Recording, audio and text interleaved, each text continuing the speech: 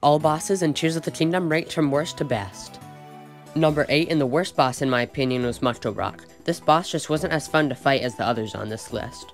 I kinda wish it was more of the shark form of the boss than the weird Octorok thingy. Number 7 is the Seized Construct. This boss didn't feel as unique as some of the others here. I did like how you fought in a boxing ring though. This boss also kinda reminded me of Kolokdos from Skyward Sword. Number 6 is Marbled Goma.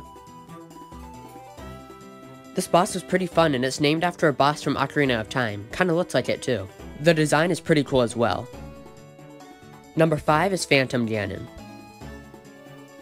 This boss was pretty good, but I kinda wish he had a better design. And it would feel more unique if you only fought him once, whereas every time you defeated Gloomhands he appears.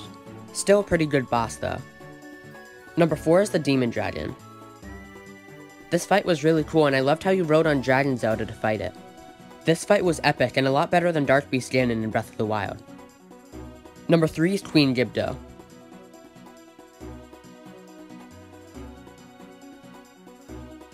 This fight was really fun and I liked bug-type bosses in games. It fit the Sand Temple really well as well. Number 2 is Ganondorf. Ganondorf finally returned in this game and his boss fight was awesome. I liked it a lot better than Calamity Ganon from Breath of the Wild. He's definitely one of the best bosses in this game.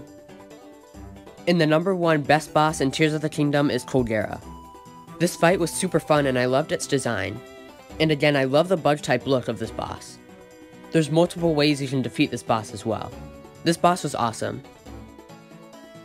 And in conclusion, I just have to say all the bosses in this game were amazing. The Zelda team did great with the bosses in this game in my opinion. But that's going to be the end of this video. Thank you everyone for watching, subscribe if you haven't already, and I'll see you all in the next one. Bye!